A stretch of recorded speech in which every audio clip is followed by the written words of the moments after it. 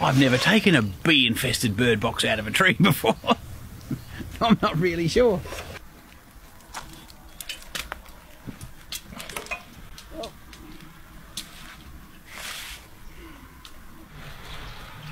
Oh, shit!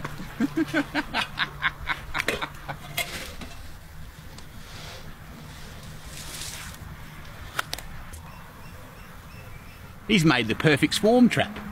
There, what? We might have to take this idea on board. Come on, ladies. Off we go. This should be rather interesting to see if we can actually get a live hive out of one of these and keep it going. I'm a little concerned that he might have put some insecticide in some of them beforehand, but anyway.